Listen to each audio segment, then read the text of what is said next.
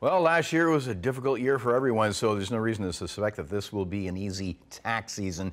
Alan Rowell from the Accounting Place is here with some tips to get us through this year's tax season because there's a lot of stuff to deal with. Good morning, Alan. Good to see you. How are you, Bob? Good. Good to see you. Yeah, it's that time of year again. Here we go. Here we the go. Alan Rowell Show with the Alan Rowell tax dancers. There we go. And you know what? You're absolutely right. This is going to be one of the more difficult, more confusing, more complicated years that we've had in a long time.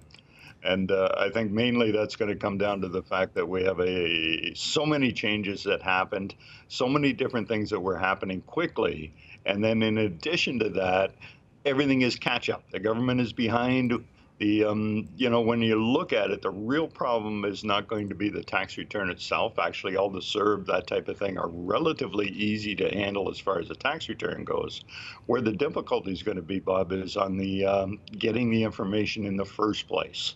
And we have a lot of stuff with regards to the CERB and the student benefit and the CRB and, office, all kinds of things. Well, walk us through it, starting with the CERB and reporting on that. Okay, so the CERB is going to be coming in two different ways. So depending on whether you applied for CERB through the EI system or whether it was through the CRA system, it's going to come two different ways. Through the EI system, you're going to get it on a T4E slip. It's going to show the gross amounts that you got, goes on your tax return. If you apply through CRA, what's going to happen is you're going to get what's called a T4A slip, and it's again going to be reported on your income, and it's going to be there. Where the real problem comes down to is if you're one of those 414,000 people that got a letter saying that you should repay some of your some of your CERB benefits, CRA does not have anything in place at this moment in order to track those repayments. So that's going to be up to the taxpayer, and that's why I say it's going to be difficult collecting up the right information that we're going to need.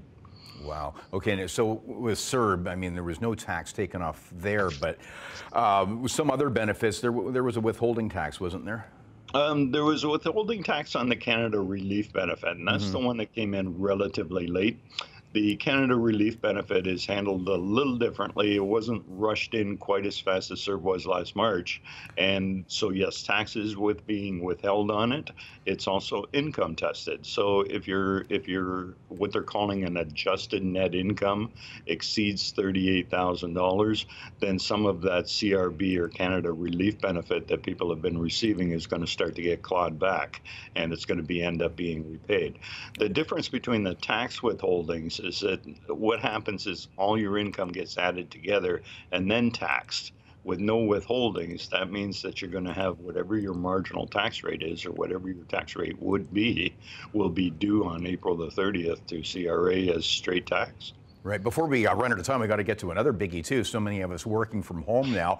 There is that deduction. There's the $400 tax credit. But what about other provisions above and beyond that? And how easy is that credit?